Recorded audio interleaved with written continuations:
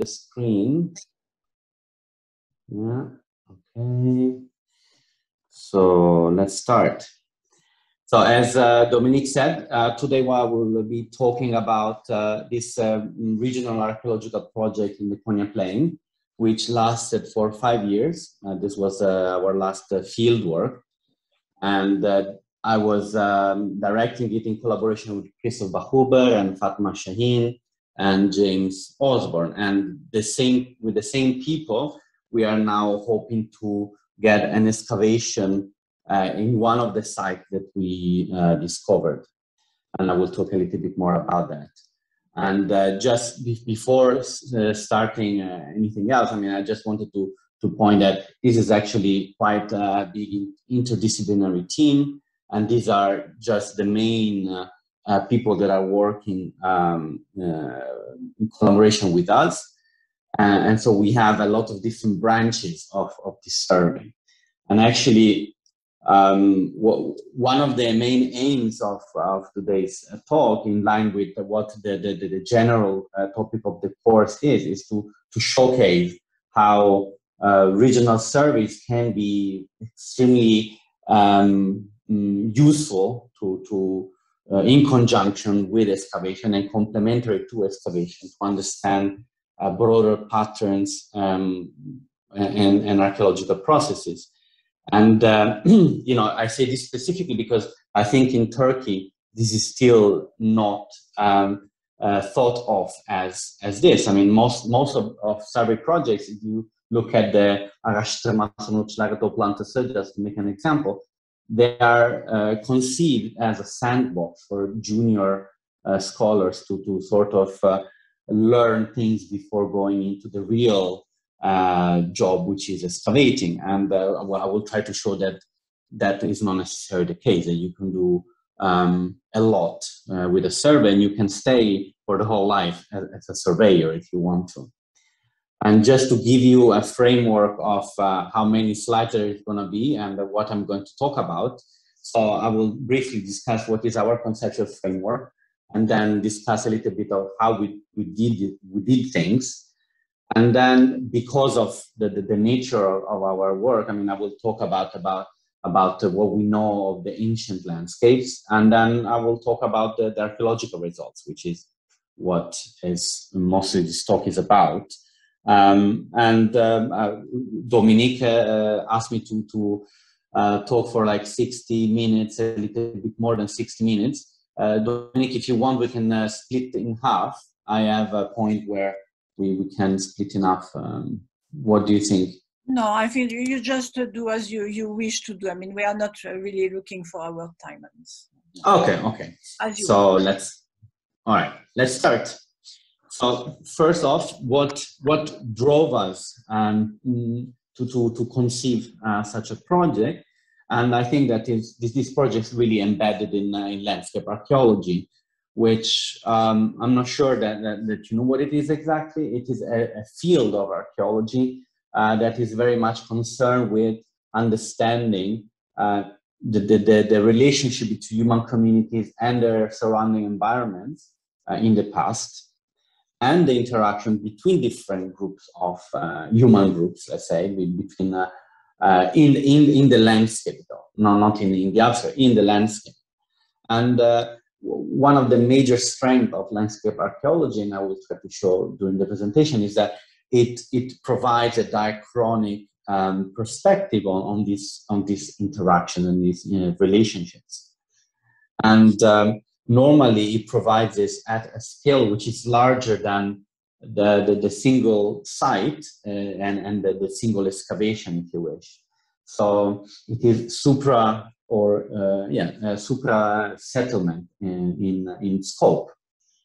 And it is also not necessarily only, but also focusing on the space between settlements. So really the landscape, how the landscape acts for human societies, but also in synergy with human societies to shape human behavior.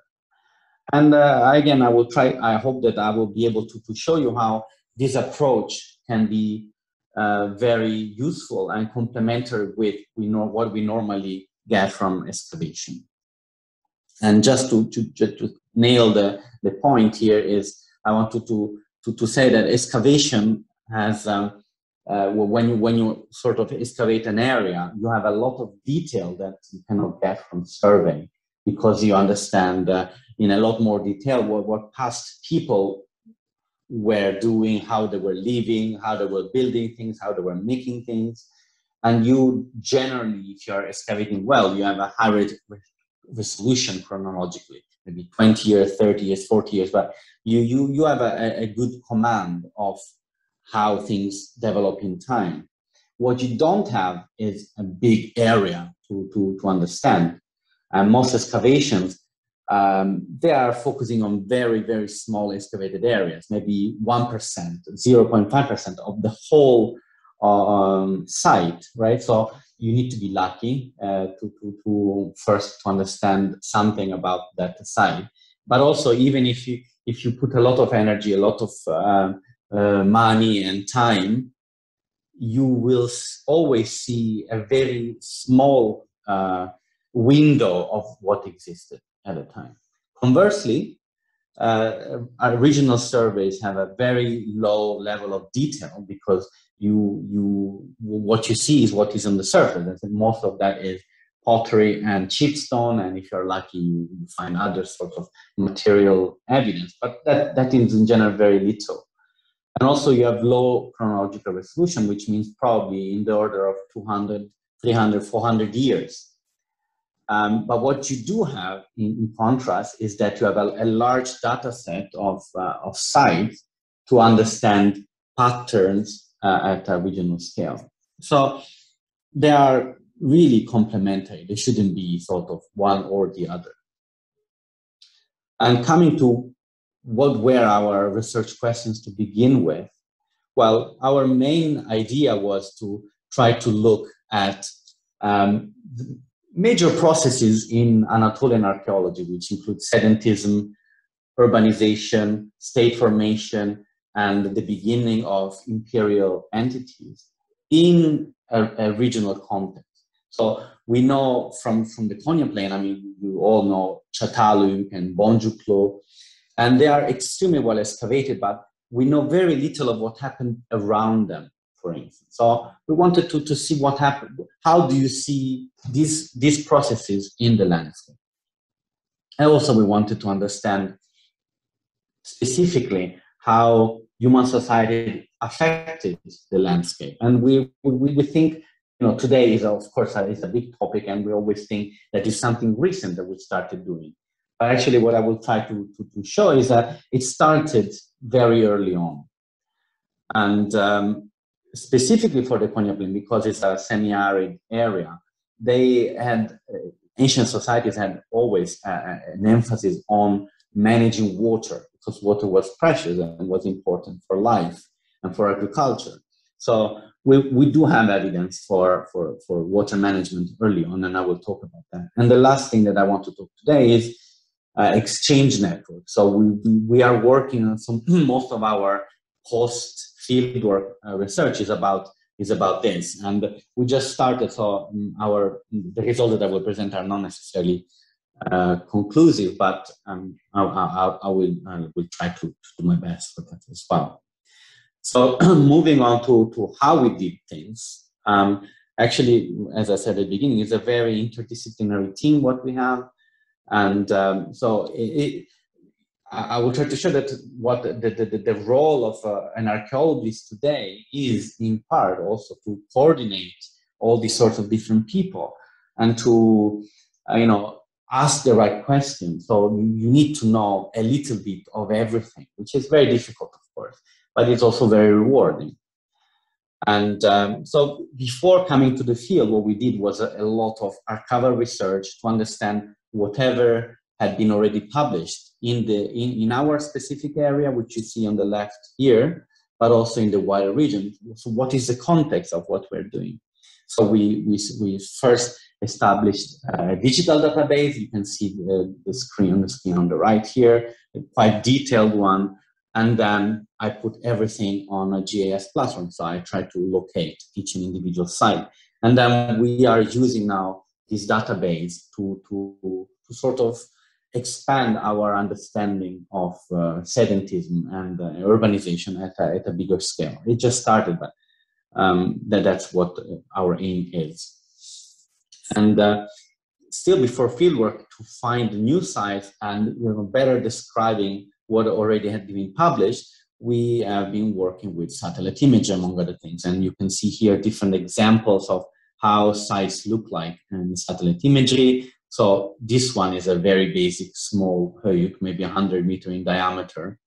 The one on the left is not from our area, but I wanted to show you how, you can see ancient roads radiating from this mound. And we have some small examples in our area.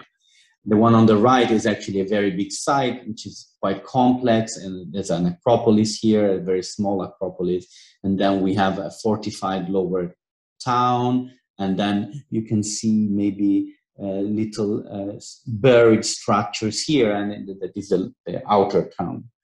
And lastly, satellite image is also very good to spot fortified hilltops, and you can see here the fortification of one of our sites. And what we also do is we use 1 to 25,000 topographic maps, because often, especially Höyük tell sites, are marked on these maps, and we use high-resolution digital elevation models because especially Höyük sites and tell sites are visible as little bumps on the surface. And during fieldwork, we have actually a flexible field methodology depending on the nature and the size of the site. So it ranges from just walking across a small site, if we think that it's a small site, to sort of dividing up in quadrants, bigger sites, to understand whether different periods are represented in different parts of the site.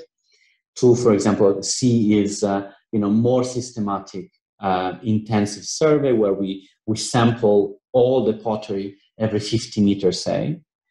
And D is total sampling. And we only did it for a few sites, the last two, because they are very time consuming and energy consuming. So we are trying to adapt our methodologies to the site itself and to what we can get out of that. And of course, what you see here in the bottom right is actually we look at sherds mostly and chipstone, and we select them, and then when we're at home, we draw them, we document them, we describe them, and blah, blah, blah. But when we're in the field work, in the field, we also use drone to sort of capture the surface of some of the most important sites that we have in our area. And so you see here two different examples of how good they look and how useful they are for more detailed analysis. And this on the right is treatmentary, which I will be talking a little bit about. And having these 3D models allows us to understand site formation in a lot more detail. So for instance, on the left, this is a fortified site, and you can see the flat, how the top of the mound is very flat, and the sides of it are very steep. So whenever we see a very steep mound with a very flat surface, now we know that it is fortified, because fortification keep the mound from eroding. So normally, most of the mounds are very gentle. The slope are very gentle because they are very eroded. So it is important also to understand taphonomical processes. So post-depositional processes, how the site existed after it was abandoned. And I think during fieldwork, this is only, it's very expensive, so we only do it in very targeted, systematic, in targeted sites. We do geophysics. And this summer we did the geophysics at Turkmenkarajuk, which is the site we want to excavate. You see on the left the raw data, and on the right our interpretation of the data. And you can see even in the raw data that there is a lot of structures just under the surface. We're lucky in this sense. And there is also streets. So this is also possible doing so. And we also find quite a lot of inscriptions, both Roman, Hellenistic, but in this case, in two cases, we have Luwian inscriptions, hieroglyphic Luwian inscriptions, and we used RTI, which is a specific way of using a normal photo camera to enhance the surface of this inscription for the philologists to be able to read them better. And after fieldwork, we do a lot of even also traditional work, which includes typologies, chronotypologies, and just publishing period-wise ceramic and chipstone papers. But also what we started doing a couple of years ago is trying to understand in more detail provenance of specific classes of artifacts, including obsidian, which is very easy because there are very few sources of obsidian in Turkey, including in Cappadocia and in Hida and Goluda.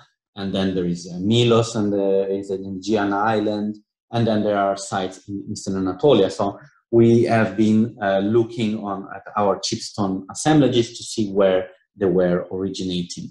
And the same goes also for pottery. In some cases, specific chemicals within the pottery can tell us where the pottery comes from. So we have been doing some provenance analysis, and also specifically for pottery and obsidian, also technological analysis of how were they made.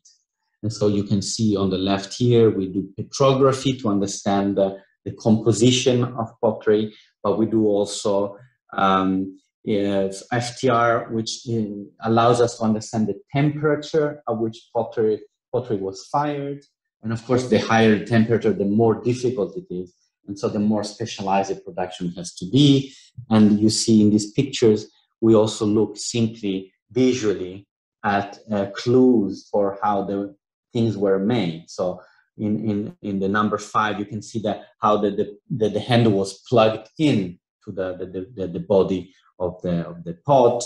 In number 8, you can see that this marks of hand marks when the potter was smoothing the inside of the pot. On the left, you can see they were scraping two surfaces to join parts of the pot together and to weld them together better. So we are interested in how they were making things as well.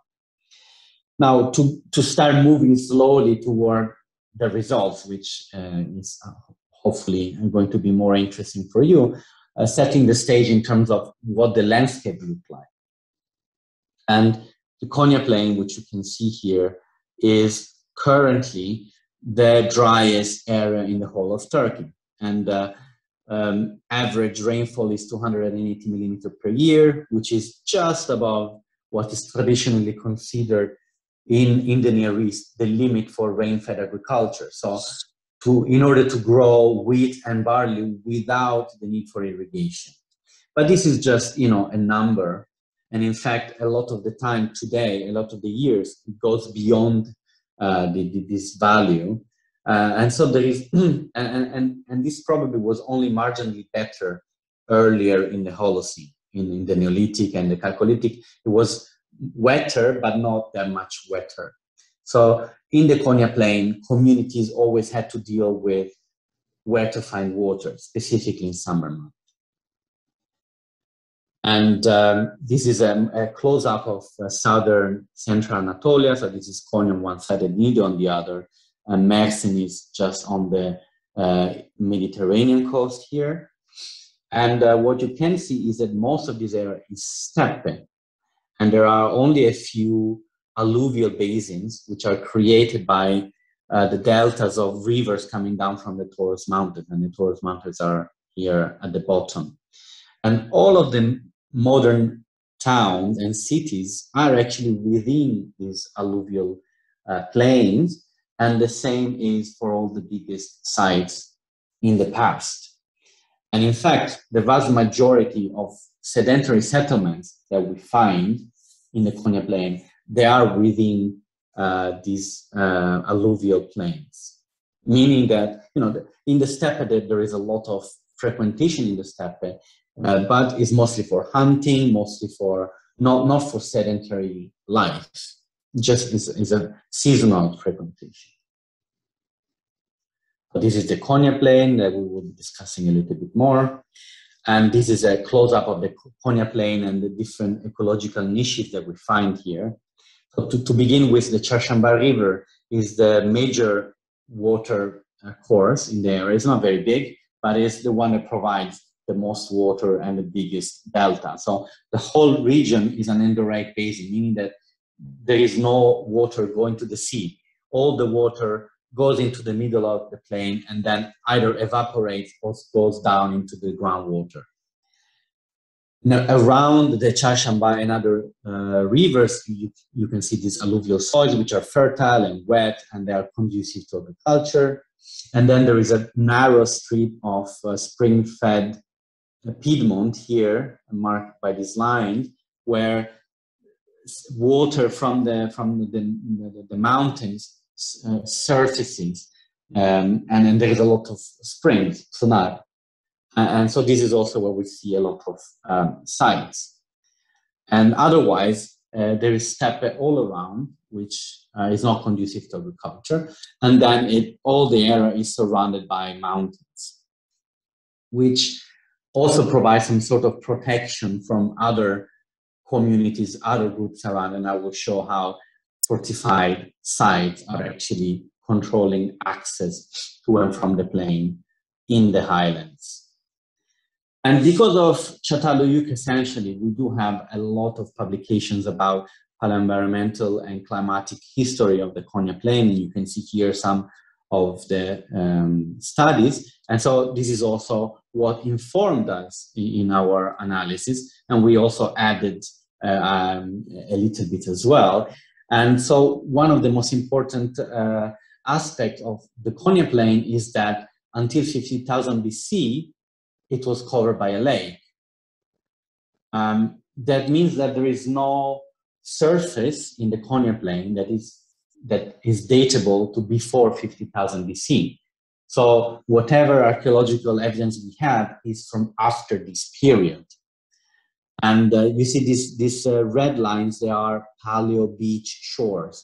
So we can date both through the coring that had already been published and our understanding of the paleo beaches, we can date the contraction of the lake during the Holocene. So around 10,000 BC, it start contracting, and then in the early Aceramic Neolithic, it becomes smaller and smaller and smaller.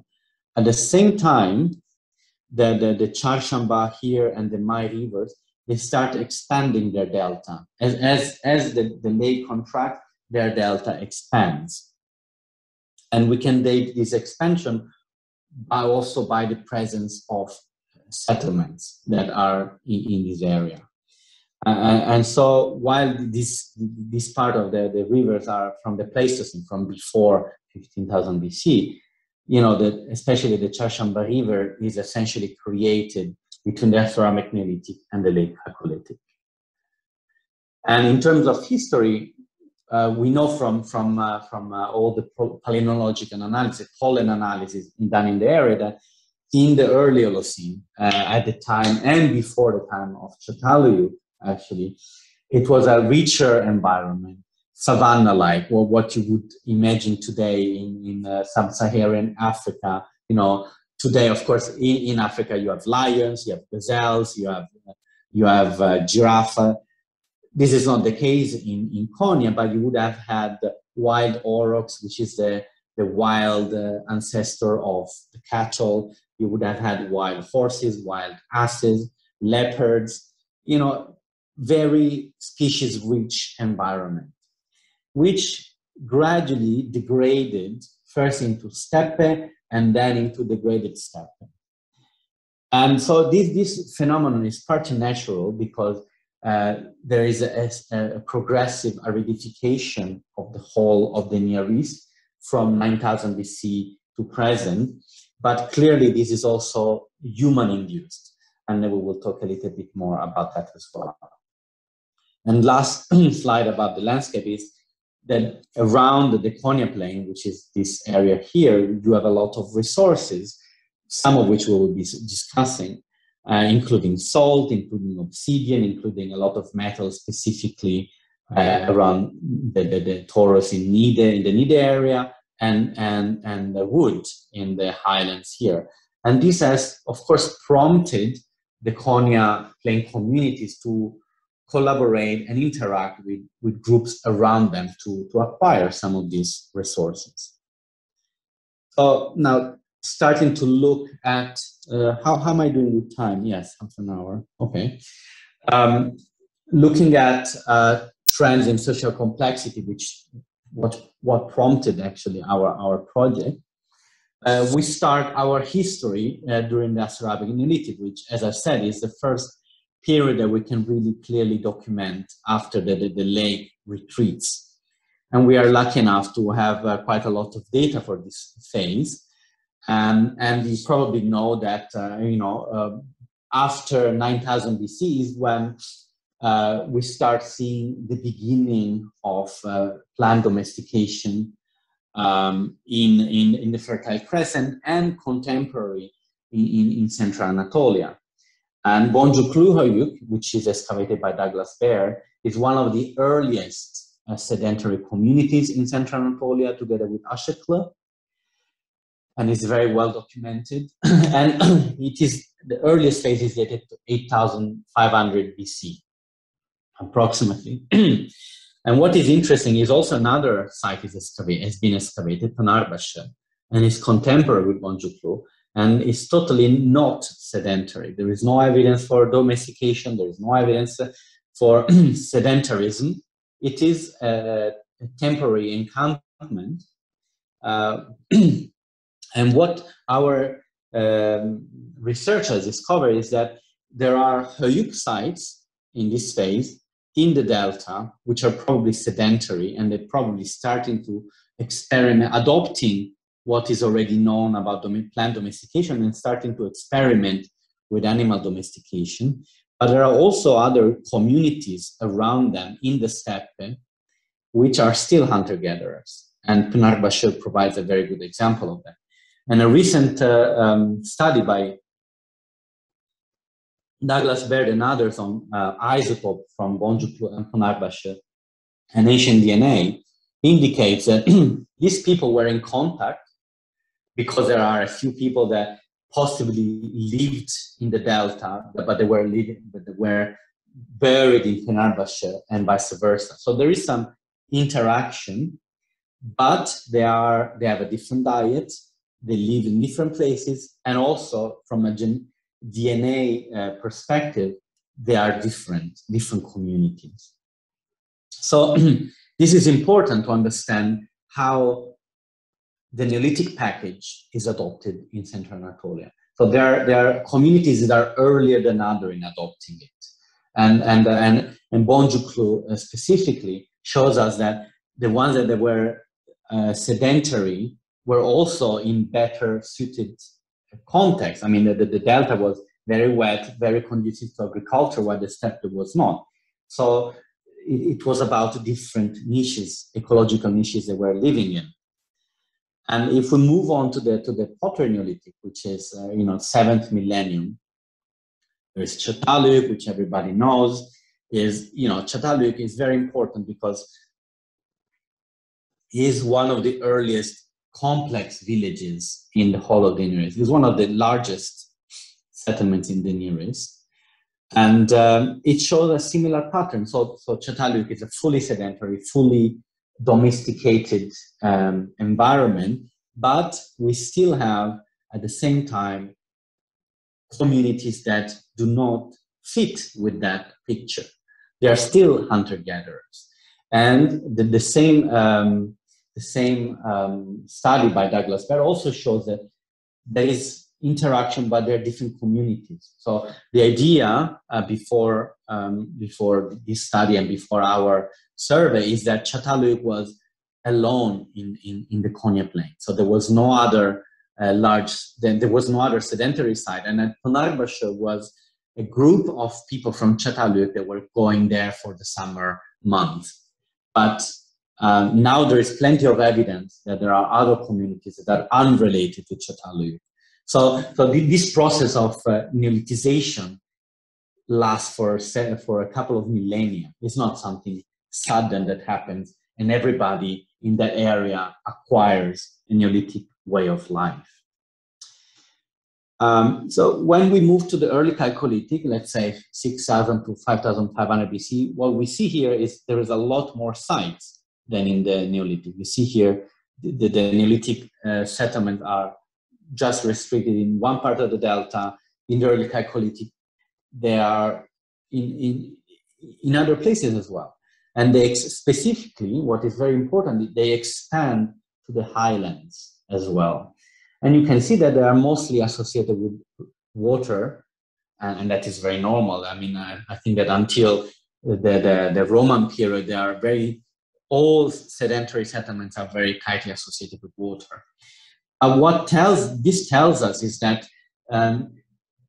they felt comfortable enough with their knowledge of agriculture to move to less optimal terrain, soils. So while the Neolithic societies were living only in what is the perfect optimal solution for agriculture, now they start experimenting with the highland. And so this is the beginning of the agricultural, agropastoral expansion in the Konya plain.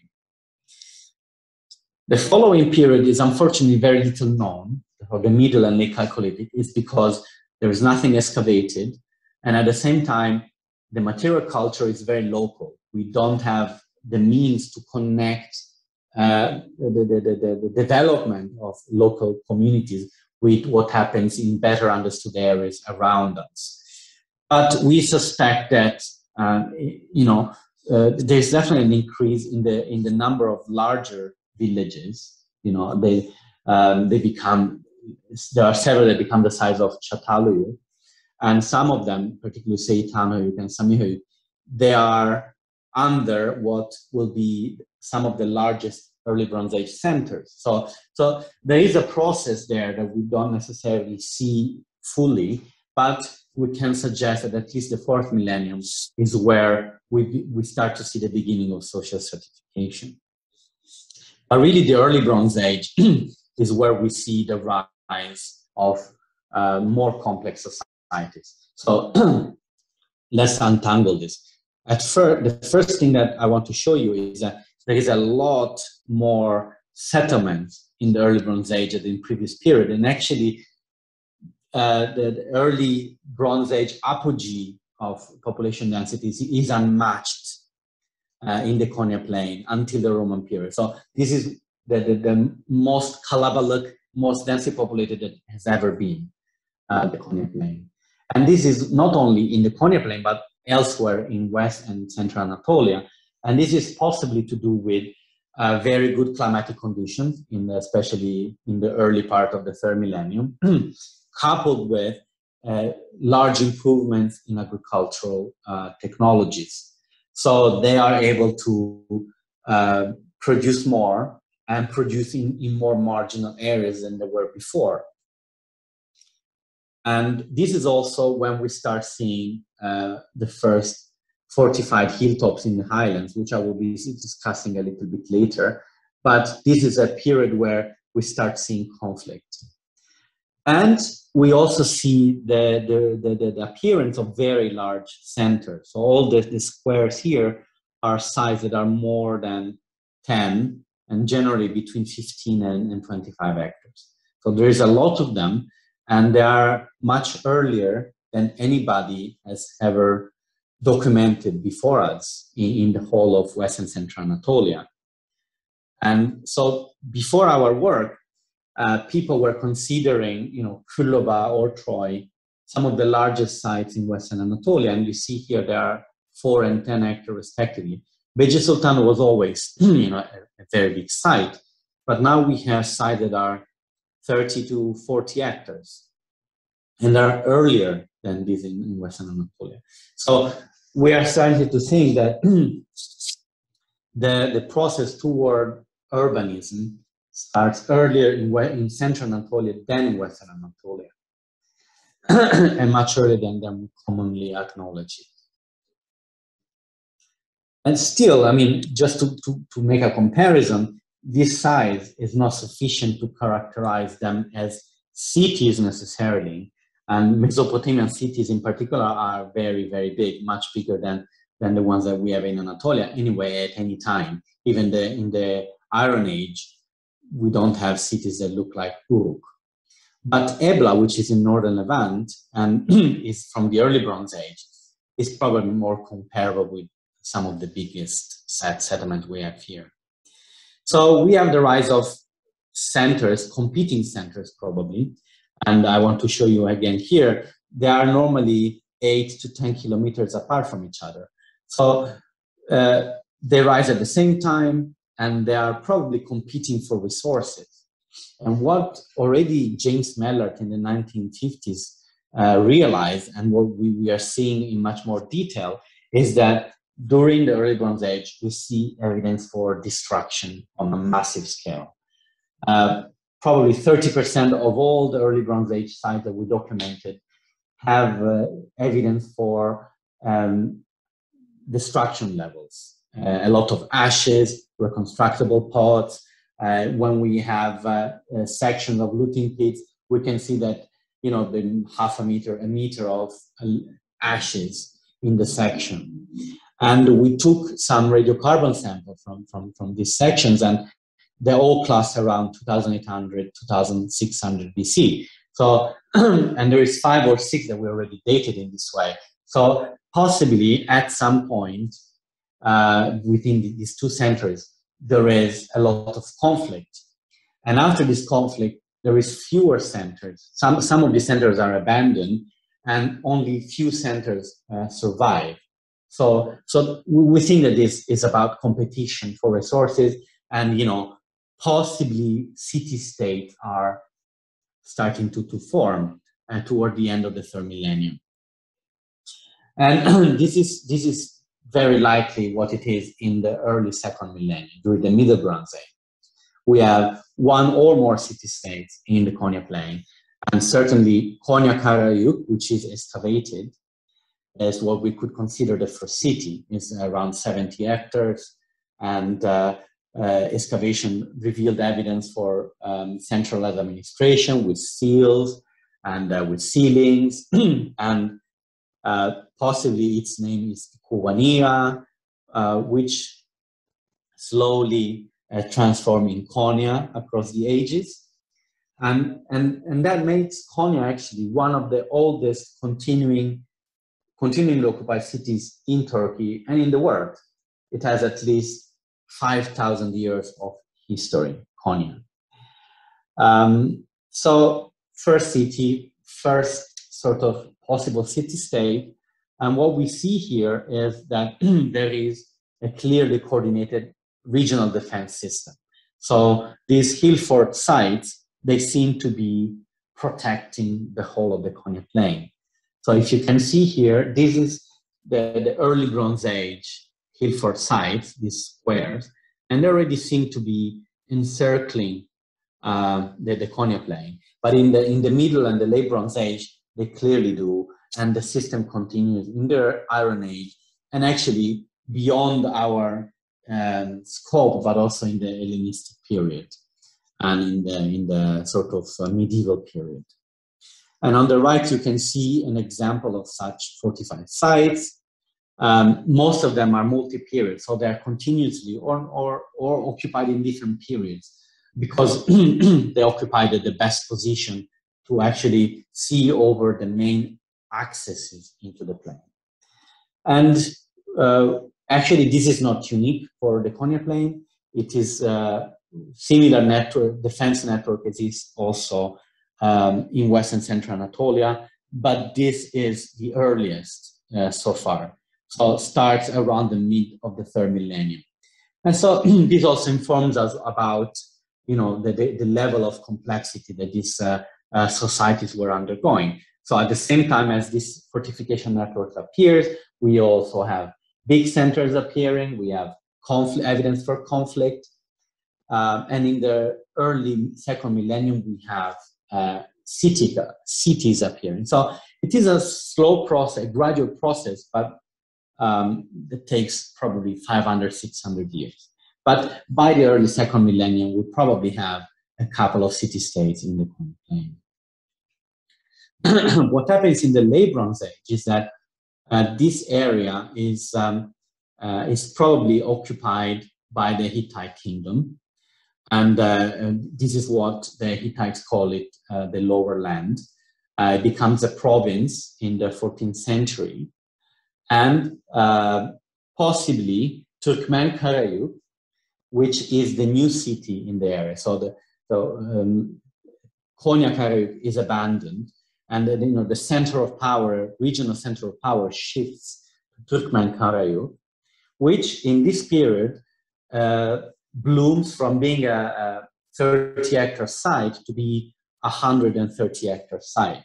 So we believe that this might have been the provincial capital of the Lower Land, because it's by far the largest site in the whole of southern central Anatolia.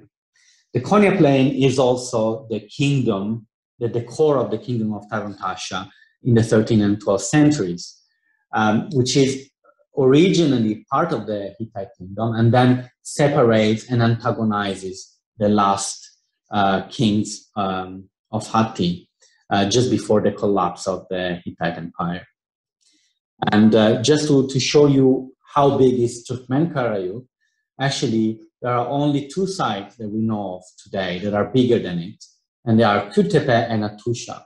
All the other sites that we know and that have been investigated in a sufficient level of detail, including Acemiyük, Gordon, Karkemish, Sirkeli, Becesultan, they're all much smaller than Turkmenkarayuk. So it was clearly a major regional center, and it was, in the middle of the Taruntasha kingdom. So we know approximately the borders of this kingdom from the bronze tablet. It is a treaty between Taruntasha and the Hittite kingdom, and it describes in very much detail where the border runs.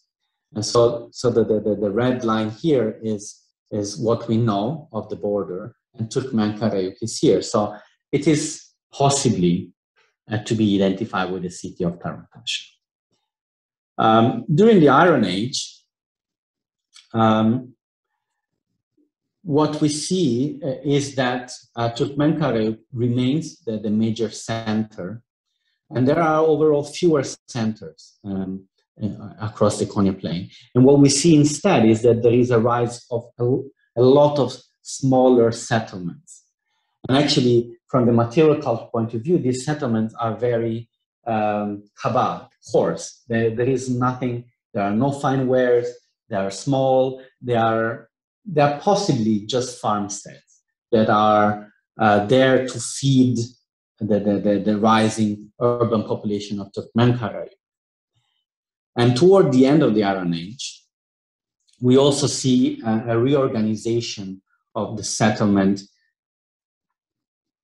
patterns, and we see the colonization of the steppe in this area here, which had never been occupied before. You can see here there is empty, and suddenly we see appearance of these sites, and we think it might be connected with the irrigation during the Persian period. And what we know of Artapu is we discovered an inscription here at Turkmenkarayuk, which describes his military victory. So we know now that in the Konya Plain there is a Iron Age kingdom that is contemporary with Tuwana and Bitburutash and with the Phrygian kingdom of Midas I. So that was a super exciting discovery, I have to say. And we are working on that to understand exactly how it affects our understanding of political geography. But what I was trying to say before is that we see a reorganization of land use, is that both in the Konya Plain and also elsewhere in northern Syria, we see a shift between höyük sites and flat sites. So Hayuk sites are in black and the flight sites are in white. And what we think it has to do with a social change. So these new sites are not worried with the fence. So the Hayuk sites are generally, they have the fences, they are higher up. So there is fewer preoccupation about the fence, which makes sense. If they're within an empire, they don't need to be constantly defended by attacking enemies. But also, they don't need to be sheltered by flooding. And probably that's also a reason, because we know that there is a much better irrigation system, so lower flooding, possibility of flooding. But we also think that this shift marks a shift from self-sufficient communities that were, independent or relatively autonomous from the central government to settlements that become dependent on cities. So they produce food for cities, and in exchange they receive finished products. And this is not a change that we only see in the Konya Plain, but more widely across the whole Near East. And as I was mentioning, this we start seeing this in the context of imperial entities. So when the Achaemenid conquest appears around 500 BC, this is when we start seeing this process, but it continues in the Hellenistic and Roman periods as well. So now just discuss, so this is what our understanding of socio-political trends are. And now I would like to discuss a little bit our results regarding the impact of human societies on the landscape of the Konya Plain. And how do we do this? Actually, there are several methods to track landscape modification. The most common are using pollen and our geological corings to track changes in sediments through time. So isotope data, palynological data, but also sediment differences that tell us about the climate and the environment. And also when we have excavated sites, we look at paleobotany and zooarchaeology to understand how plants and animals change in time as a reflection of changes in the landscape. So the first thing that we can notice in terms of the impact of human societies is that when we start having the first agricultural societies,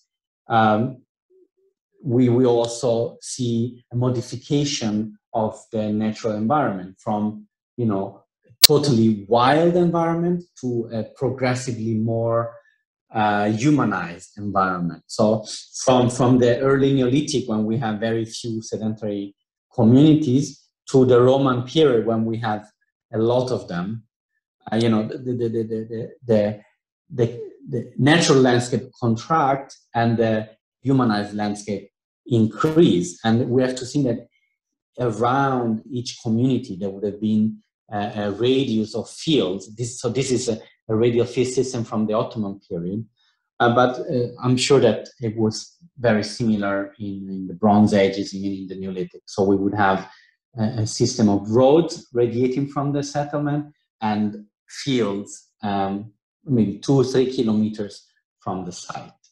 So what does this do is agricultural fields, they prevent from wild plants to exist in a way.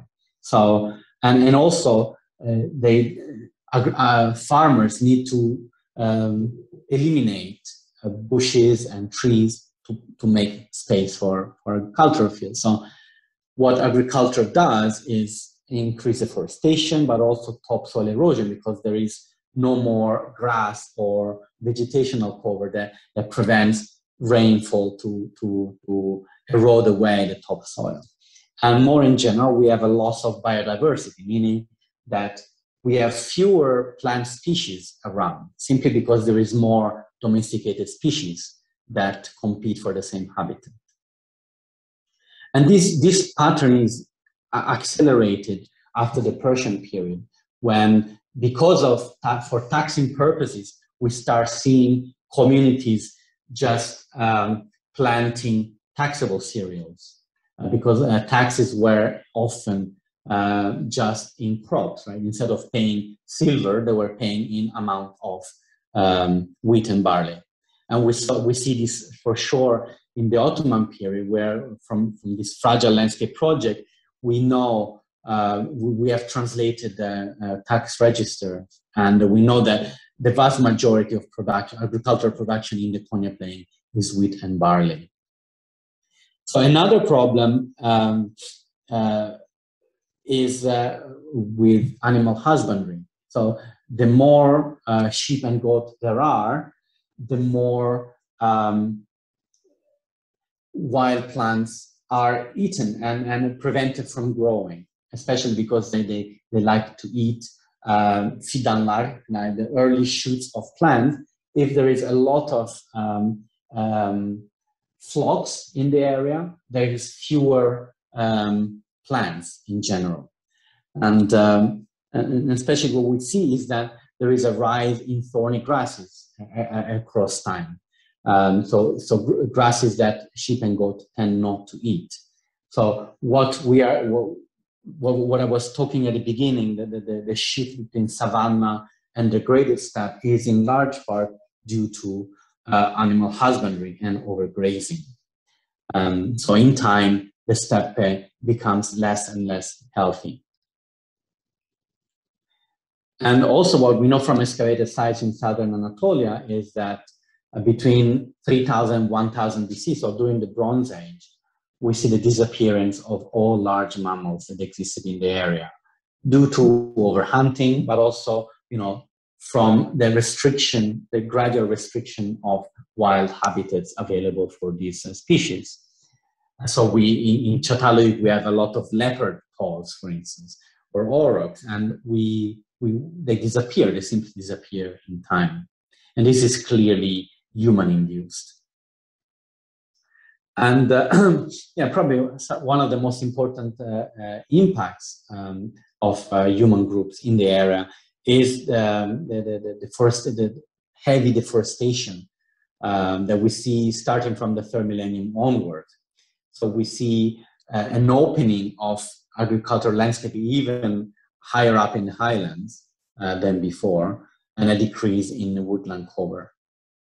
And at the same time, we also see the expansion of domesticated tree species, like olives, like grapes, which also decrease the amount of wild species around. And one specific reason for deforestation is actually mining, metal mining. From 3000 BC onwards, specifically, we know that there are three major mining districts in the area. One is the Sızma district and the Bolkarda and Anada districts near Niğde. And to smelt all sorts of metals, you need a lot of wood. And that is the main reason for deforestation around mining settlements and mining facilities. And we know again from Ottoman sources that as soon as there is a reopening of these mines during the Ottoman period, in the space of 2 or 3 generations, there are no more trees. And so they had to stop mining metal there. And a last reason for deforestation is actually during the Roman period, we know they were using the Taurus Mountains uplands, specifically here and here, for cedar, for shipbuilding. And so this is another phase where we see a lot of deforestation. So overall, while it is difficult to quantify, we see that with the increase of population and population pressure, and with better technology to exploit resources, and with higher socio-political complexity, and therefore the ability to coordinate bigger projects of landscape modification, we also see a huge decrease in biodiversity.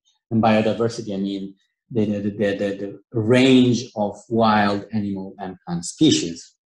And this is not something that's specific to the Konya Plain, but it is, of course, important for us to think about it, that this is not something that has been happening since the Industrial Revolution only. This is a process that has continued for a very long time. Moving on briefly to our understanding of how they were managing water in the area. What we know from Çatalhöyük is that there was a lot of marshland near the site, probably because there were a lot of small oxbow channels and small river channels around it. They were creating a lot of standing water.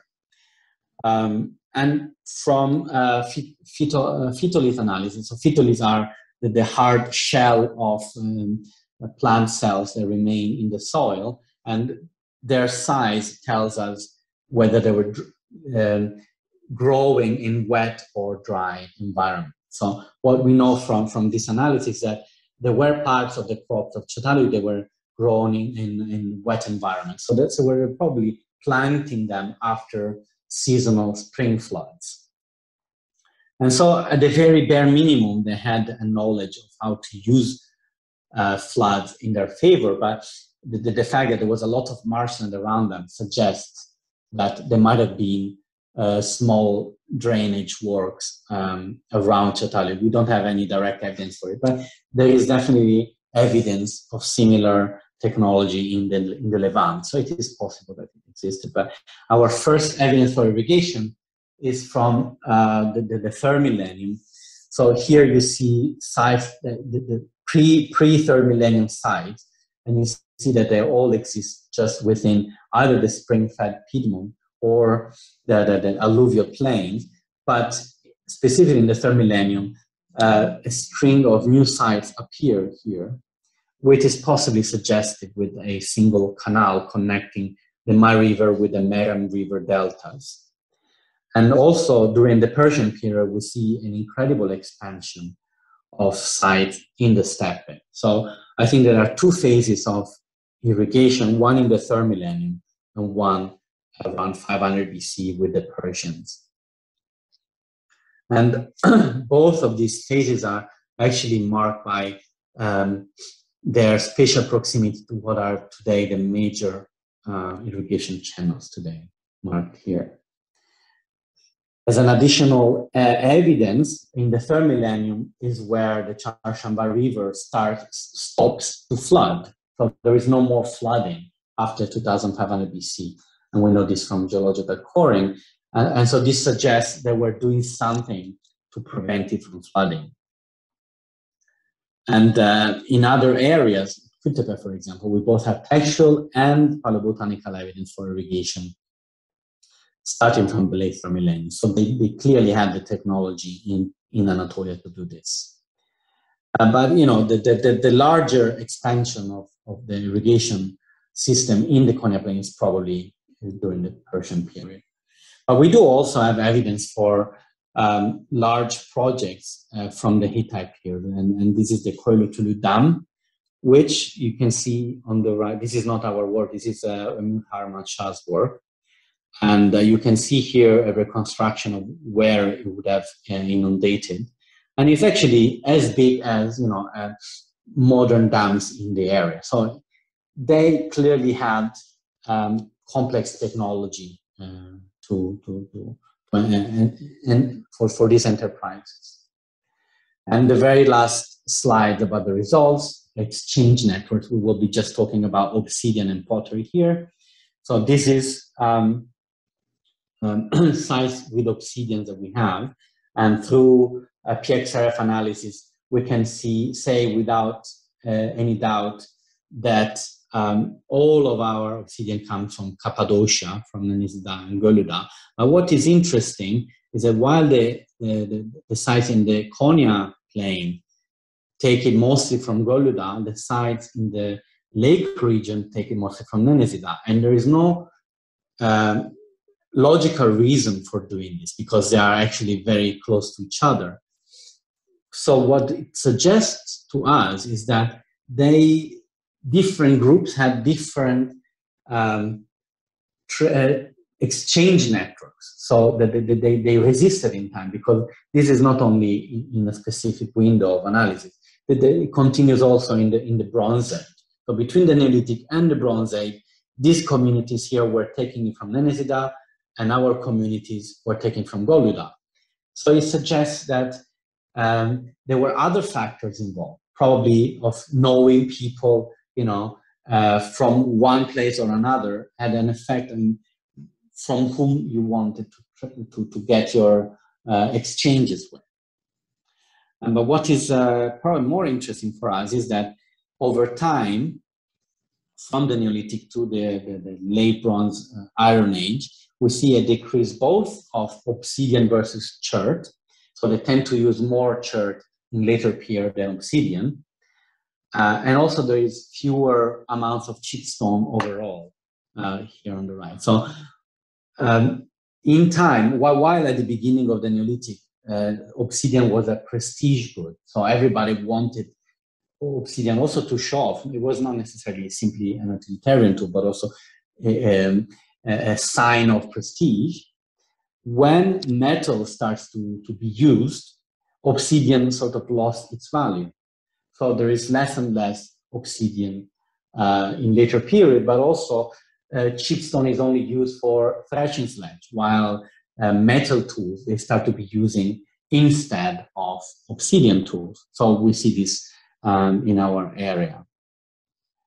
And the last few slides are dedicated to understanding the exchange network of a very specific ware from the Thermillion. It's called the Konya Basin metallic ware. And you can see here the red dots are where we know it existed. It's a very peculiar, very different from other contemporary pottery productions, and has a very specific technological way in which it was made, which we don't see in other contemporary wares. And it is very widespread. So we did some analysis, and actually PXRF indicate that they are very homogeneous. So all the metallic wares from all the area are made with exactly the same recipe. And they're also fired at higher temperature than contemporary non-metallic wares. And they all have the same technology. So this suggests to us that there have been very few manufacturing centers which were somehow in communication with each other, and they use the same technology and the same ingredients. And if we look at their typology, we see that there are two main groups. One is in the east and one is in the west. So we think that there are two production centers, one in the west and one in the east. But they were clearly communicating with each other. And that also means that each had quite a large exchange network. Normally, potteries exchange over maybe 10, 20, 50 kilometers. And these are maybe 100, 150 kilometers. So they were prestige items for sure. And actually, looking into this phenomenon, we realized that our metallic were part of a much larger phenomenon that involves the whole Near East. And you see here different areas where metallic wares exist. And they are all connected with improvement in technology regarding heating.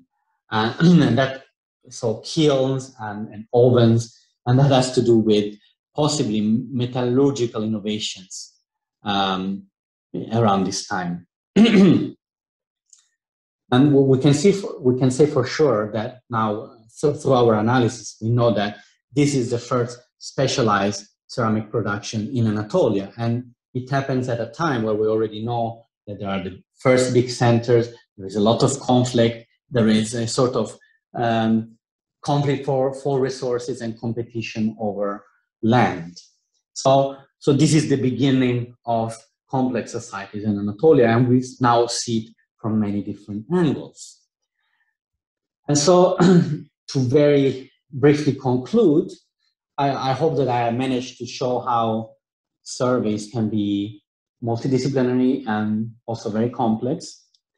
and that they can contribute significantly to archaeological debate about major theoretical issues, specifically in Anatolia.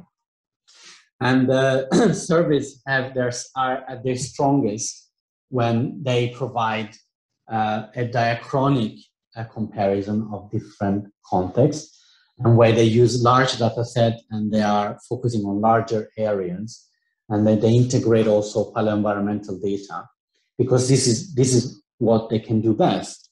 While their weaknesses are that there is very little resolution, chronological resolution, and that we only can work with limited amount of material culture classes, which is pottery, chipstone, and the site themselves. So we have a limited understanding regarding what happens within the settlements and at the individual level, but we have a better understanding of what happens at the larger level. And with this, I thank you for listening, and I would like to thank our team and our sponsor for being so kind and enthusiastic for the last 5 years. Thank you. Well, thank you very much. Questions, about this presentation. So Ali, I think that this is a period that you are specifically interested in, if I'm not mistaken. Yeah, it was very interesting. Thank you. No, but for the presentation, not just for the Bronze Age, but for the all areas. It was very informative, and actually you explained very well how this technique works, because I had questions about this general survey technique, but now I can understand that it creates a big part of the future archaeology. And I would like to ask you, what do you think about the future of this technique? What can else be done, and what are the other technologies that we can use? In survey, you mean? Yes, I mean survey. Yeah. Well, something that we didn't do at all was doing geoarchaeology. So, you could combine, because there was already a lot of work done for paleoenvironment in our area. We didn't really need to do geoarchaeology, but if you do coring of other river deltas or lakes or other situations, you can have a better understanding of paleoenvironment and how the land forming processes, so erosion, sedimentation, and hydrography. You can have a better understanding if you do geoarchaeology. So that is definitely one thing you can also put in a survey. What else? I think that you can work a lot more on post fieldwork analysis. So working on the materials. For example, you could do lipid analysis, which is about understanding the use of pottery, specific pottery vessels. So where they use for cheese making, where they were containing oil, where they're containing wine. So residue analysis would be another venue. Yes, I cannot think of something else. Yeah, I was asking because last day we were just discussing with fellow archaeology students, and we were talking about this surveys replacing excavations, because they are just requires much less resources, and they're scanning much wider areas. So it's very, for a scholar, it's very logical to do the survey. But we also have some doubts about the technique. Is it enough to get some data by just looking at the surface without excavating it? Yes, I was trying to make the point there that you cannot substitute survey with excavation or excavation with survey, right? So the sort of result that you get from excavation are different from the ones that you get from survey. So I totally disagree that we should stop excavating. because now, I mean, with the technologies that we have today, even when you do geophysics, which is a way of looking at what is in a site without excavating it, right? But what it tells you is a minimal proportion of what is there. It tells you that there are walls. It tells you there are structures. But what is inside those structures, it doesn't tell you. So you need to excavate it, I think. I think that one has to be careful of where to excavate, how to excavate. So I agree that we should be more careful also in preserving archaeological sites, but I don't advocate not to excavate.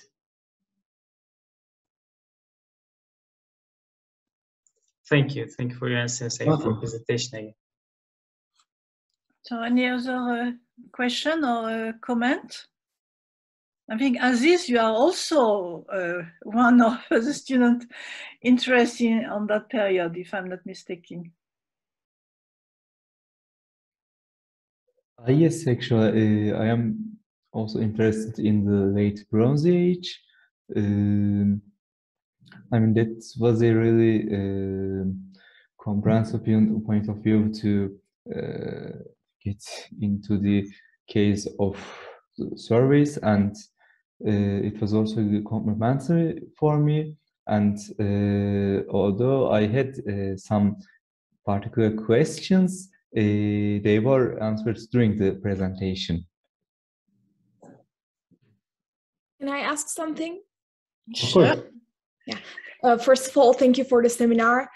I know so little about this period. I have a question that is like not really professional, but I really wonder. So you talk about all these experiments, all these, analyses and everything. I wonder, do you need like a formal or formative training in science, or do you just ask for people to help you in their own fields? Like, how do you do like pollen analysis? How do you know all of this scientific stuff? Because I'm like really lost in these. Yeah, that's a very good question. No, I don't have a formal training. And in fact, sometimes I do struggle.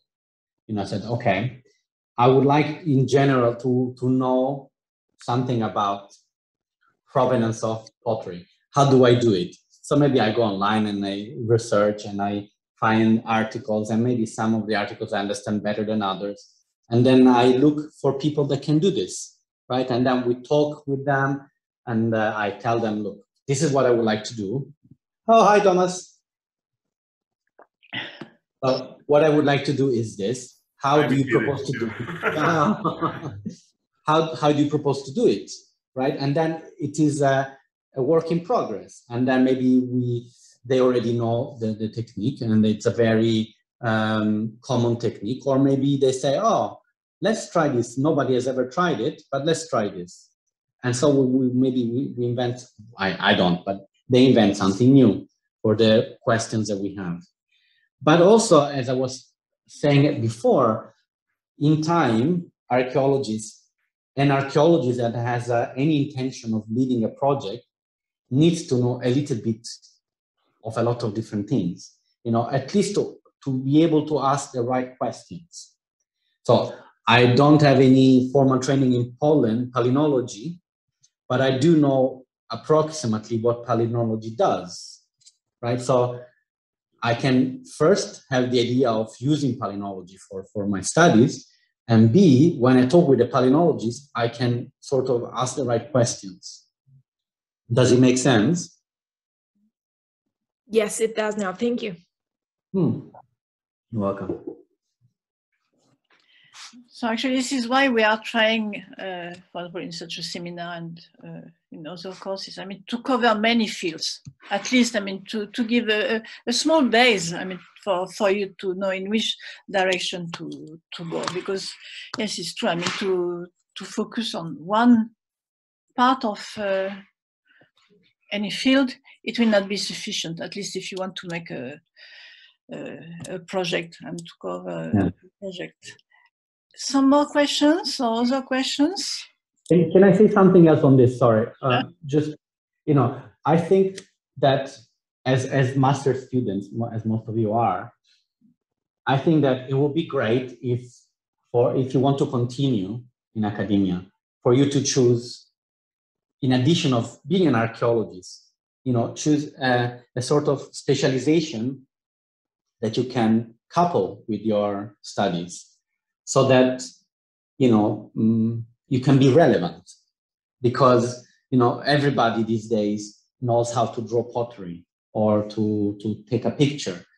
So who we are looking for in our team is people that do GIS or do satellite image analysis or do paleobotany or do zooarchaeology, or people that both have a good understanding of what archaeology is, but also they have specific skills that we don't have. So I think that to advance in today's archaeological world, you need to have at least some skills that are complementary to that. That would be my advice. Good advice. We would like to help actually in the department if it's possible. So any other questions maybe, or comments? No, so, well, I have a few, which of course are, also maybe not very professional, because you are dealing with a period which I'm not knowledgeable at all. But first I would like to ask a question which is related to your methodology. So you are making this huge survey. First of all, it is amazing. You are working for 4 years, 5 years? 5 years. 5 years. So it's amazing, through all the techniques that you have been using, the precision of the results.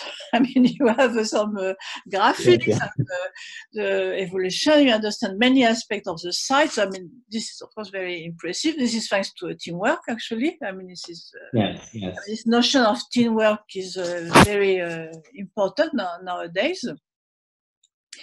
So if, as I understood, you would like to make some excavations, what will be, I don't ask you which site you want to excavate, maybe you don't want to say, or maybe you don't know yet, I don't know, but what will be your motivation to choose one site more than another one?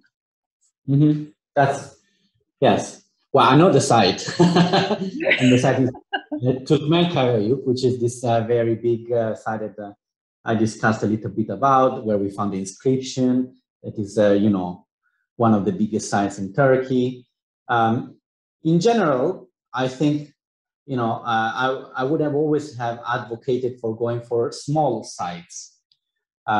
Before finding Turkmenkaya, I actually wanted to dig at a small site, because most people dig at big sites, right? So we don't have much evidence for how rural communities look like in prehistoric and early historic Anatolia, because for many reasons, but among which that archaeologists until a few decades ago were rich white men. They were always interested in the palaces and powerful people and people that would remind them of themselves. So, I would have advocated for a small site to begin with. And then I contradict myself because I want to stay at the big site, but that's another story. But but also I think that a site that that is relatively untouched, which is very rare today. So there is a lot, unfortunately, the last decade in Turkey has been a flourishing of illegal excavation. So people are crazy about excavation. We have also a project on cultural heritage and public archaeology in KRASP, and so we are trying to talk with the looters and the finiciler, and try to engage with them. But I think that there is an addiction, an obsession about treasure hunting in Anatolia, in Turkey in particular, and that is very detrimental to archaeological heritage. So small sites, well preserved, that they can actually. What I think is important is to have very good research questions for whatever you do. It's like you can excavate whatever you want. You just need to not just wanting to excavate something, but why are you excavating something? That there must be some very peculiar reason for doing that. And there could be many reasons, but it has to be not just because you want to be the 200th person to excavate in Konya or whatever. I think nowadays, especially if you want to attract people that are interested and that are good at their job, you need to have very good understanding of what you want to do. But, and I don't know whether it answers. Yeah, yes, of course. But I mean, you didn't exactly tell us what will be your reason of the choice. Okay. So the reason to choose Turkmenkarayük is that we think that it is Taruntash, so the second capital of the Hittite Empire. And so that is a major reason why we want that. It is also completely burned. The top level is completely burned, and it is Hellenistic. And there has been no Hellenistic site excavated in Inner Anatolia so far. And burning generally means that you find everything in situ in a place. And it's an incredible trove for archaeologists. It's very rare. Normally, what you excavate is rubbish, literally rubbish. You excavate foundations of buildings, you excavate rubbish pits, and that's all. So having a context where you can see how people were living, that's incredible in itself. So the whole site is burned, was probably attacked by Alexander, we hope. But anyway, in the 4th to 3rd century BC. And so that is another big reason why I want to excavate that. And also the lower town is very accessible because there is no later periods. And so we would be excavating, residential units and workshops at the outskirts of an Iron Age town, which is also something that nobody has done. And we are curious about what happens and how it looks like, material culture, daily life, normal people's behaviors and beliefs. And also because there is so much archaeology around the site, within 2 kilometers from the site, we can excavate, with the same excavation permit, we can excavate at least 4 other small sites, which are probably Iron Age farmsteads and early Chalcolithic small mounds. So we have a lot to choose from, and we can ask a lot of people to collaborate with us because they would be interested in different periods, in different aspects. Yes. And are you planning to continue the survey, or do you think that there's a moment that it's possible to say, okay, the survey, we cannot go further. I mean, we have reached the limit of our survey. Is it reasonable to think like that, or in fact you never reach a limit of a survey, like an excavation, except if you go to the rock? I mean, otherwise you don't really finish an excavation. We can extend also. Yes, I mean, that is a danger, I would say. You can continue until the end of your life or your career to do something. Not necessarily that is a good thing. And I think that 5 years are enough for us to have a good understanding of the dynamics that we wanted to research to begin with. Of course, if we had 5 more years, we would know a bit more. But there is a point where the trade-off between time and energy spent and what you achieve more is no longer viable, is no longer advantageous. So I think it's a good time to stop.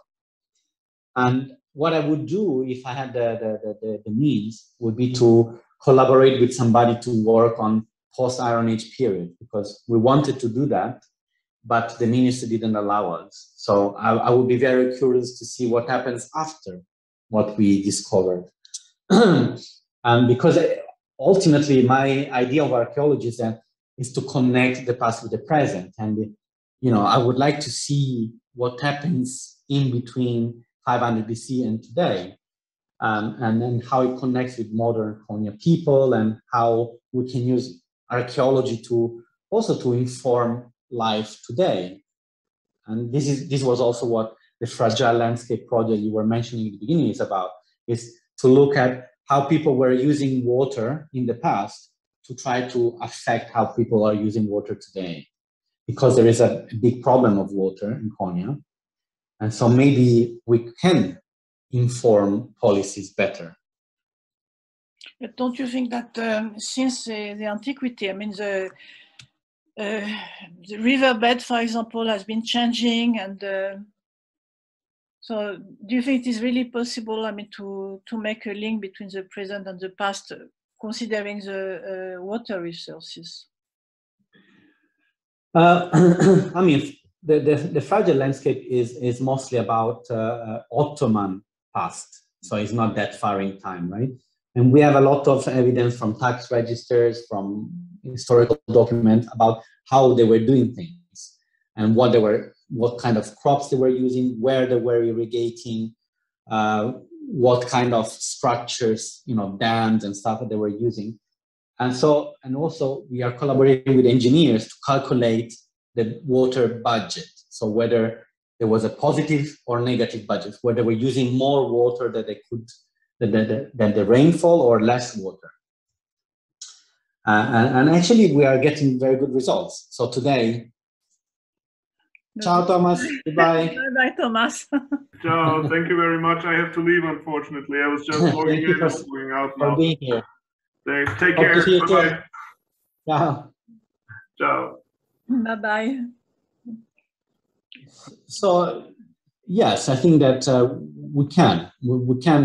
we are talking with farmers actually about this a lot, because they're using crops that are not local to the Konya Plain. They're using crops that are not drought tolerant. They're using crops that require a lot of water. They're using technique of irrigation that are not very efficient. And Ottoman were much more efficient than they are.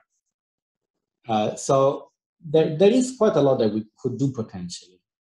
And also, I assume that if you are making a research today, this will involve more the local community, and it may also stop illegal excavations. Actually, this can also, I mean, what they do in Kaman, I mean, they are trying to make the local population involved, because, I mean, in the preservation of the land, because they understand what is the land. I mean, yes. And, my wife is a cultural heritage specialist, so yes, she's helping us in this process as well. But I realized how arrogant we are in general as archaeologists. And I put myself into that as well. I mean, we think that we know better than people that are not archaeologists about their own past. And, so we tend not to engage with people.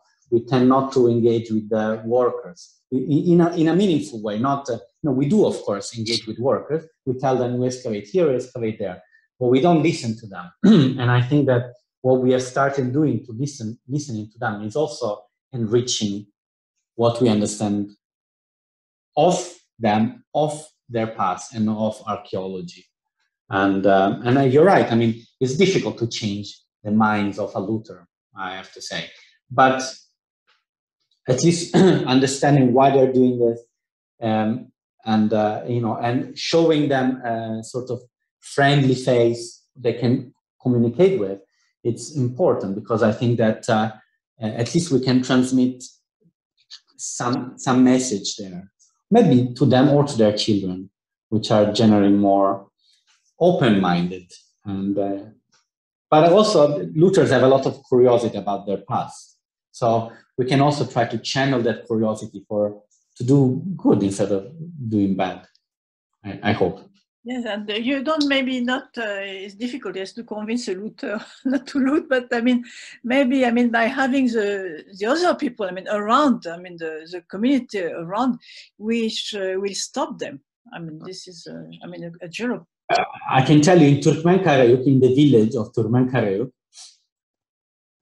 out of 40, 50 people that our colleagues interviewed, 30, 40 were looters. That is the amount. It's correct. So it's a lot of them. And I have also a question, which is more related, I mean, useful maybe for the student. I mean, you show that you are doing a digital database. Do you use a database which is already existing, or did you create your own database? I did create, yes. So you can also use Excel if you need to, but what we use is Access database, which is a bit more flexible when you have a lot of data and you need to analyze them. But it's not that difficult. I mean, I took a course when I was in UCL in London.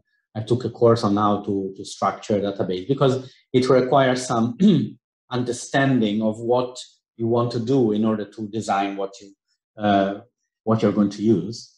But it's not super difficult. And I think that in today's archaeology, everybody should be using some database, some level of database or data gathering mechanism, and some basic statistics. Statistics are very important to synthesize data in an effective way. So database and statistics are two sides of the same coin. Yes, this is something which is really, I think, necessary. And sometimes I have seen some offer for a job, and one of the conditions was to know about the database. I mean, yeah. So hopefully also this is something that we would like to go. Aziz, you have a question? Yes, actually I have a question that can be related to your second question, Dominic Hocam. So, as it is mentioned, someone who is doing survey or even an excavation must be aware of the fact that the environment is changing. And you mentioned that the mines we find can be milestones for some lost forests. Are there any other milestones that you can mention for us that for the reason that we can be able to assume something when we find them? Because I find this particular situation very challenging without a high knowledge, good knowledge on geology or geography. Kusura bakma, hiç anlamadın sanırım. İstersin Türkçe? Tabii. Bahsettiğim madenlerden bahsederken bunların yok olmuş ormanlara işaret edebileceğinizi söylediniz. Bunun gibi başka coğrafi yapılar için örnek olabilecek aklınızda... Madenler olarak yani başka faaliyetler? Yok, maden dışında. Hani yok olmuş veya değişmiş başka coğrafi özellikler için bunun gibi başka örnek var mı aklınızda diye sormak istedim. Okay, so yes, actually not specifically in Anatolia, but there is a lot of work done, for example, in southern Levant or in Europe of the environment around known metal mines or salt mines. So Hallstatt in Europe and in the Jordan Valley. There is always a very clear effect of mines on forests around, because that was the only way that they could smelt metal in antiquity. They needed to use either wood or charcoal, and so in excavated mines you can see also the periods of occupation and the periods of abandonment. So in the Jordan Valley, you can see that when the mines are abandoned, there is a sort of regrowth of woodland around it, or not necessarily woodland, but vegetation around it. And when they start again, they start shrinking. And so I think that we can also see that in later periods, so in the Islamic period, in the medieval period, they start importing wood from other areas around. So they are aware of the impact, and they're trying to mitigate that by organizing a network of wood exchange toward that area, or they're using charcoal, which is more effective. For the same amount of wood that is originally used, you get a higher temperature and therefore less wood. So you made the wood charcoal. You know, kömür. I don't know, by the way, I got the reason. What I meant was we can relate the absence of wood to the mines. So are there any other specific archaeological finds that we can relate to some other geographical things, like this case? This was an example that I wanted to re-mention. So if there are other examples of mines or other examples of how other landscapes are affected? Yes, I mean things that we encounter in the landscape that might have been changed. Okay, that might have changed the landscape. Mm-hmm. Okay. Well, I mean, quarries, stone quarries, marble quarries, have definitely changed the landscape. What else? You know, dams they definitely change hydrographic landscape a lot, and we know from what I showed before, you know, like Hittites were very good at making dams, both in our area, but also near Çorum and in the Hittite heartland. And dams affect, you know, marshland, affect you know, the size of flooding and stuff. So when you change that, when you sort of drain the marshland, all the flora and the fauna that lives in marshland, birds, water birds, fish, camus, and all these sorts of vegetation disappears. So that is another example. Other examples, yeah, sorry, I don't have any other. Well, thank you so much. So, well, I mean, I would like to emphasize one point and then ask a question. I mean, it's really interesting for two questions. You have emphasized the importance of knowing what happened during the Ottoman period. And it's true that it is something for other topics that I'm making for research myself. I see that there are some clues which are in the Ottoman period. And I mean, when one of you is doing the master thesis or doctorate, it's something you should keep in mind, because sometimes we have some answers.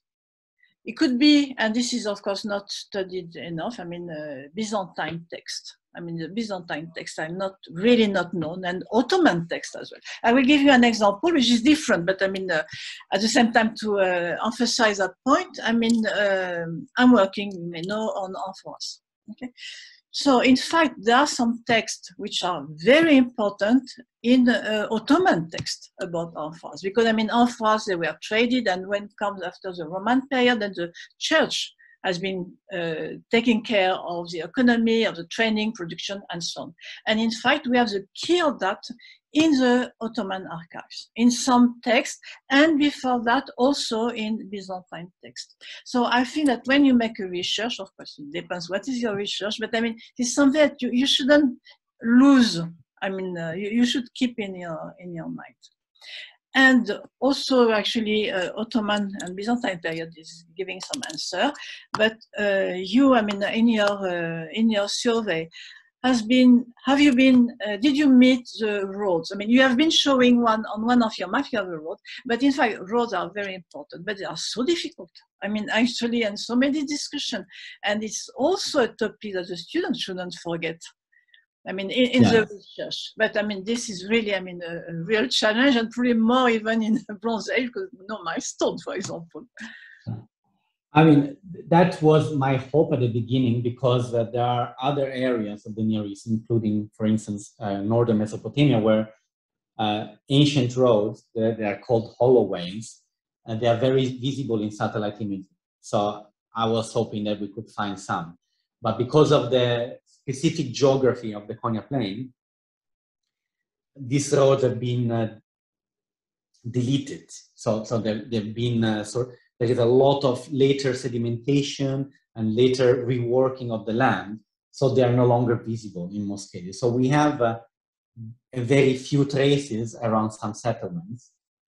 But in general, we don't have direct evidence for roads, for Bronze Age roads. We do have evidence for Roman roads because they are paved, so we can follow them. And we do have evidence for bridges, a lot of them. And in fact, what's interesting is that some of the major Bronze Age sites are actually connected with Ottoman bridges. So there were probably fords in the Bronze Age as well as in the Ottoman period. So there were, because the Çarşamba River cuts the area diagonally. So the people coming from east to west, they wanted to cross the Çarşamba. And they had to go through specific points because not everywhere it would easily cross. So in this specific point, my suggestion is that sites became more important because there were taxes to be gained by controlling the access to the fort. So indirectly, we know that the location, at least of specific points in the landscape where Bronze Age roads have passed. Yes, thank you. I mean, this is a very important topic, actually. I mean, but the topic, even when you say that it's easier in the Roman period to find the roads, yes, probably it's a bit easier, but still nobody agrees. So, I mean, it's really, I mean, a very interesting question, and a lot of improvement has been done, but I mean, there are still many question marks, I mean, on that. On the road. Actually, I didn't show it at all, but we did an analysis called the total cost surface in GIS, where we can indicate from a natural landscape point of view where it is easier to travel.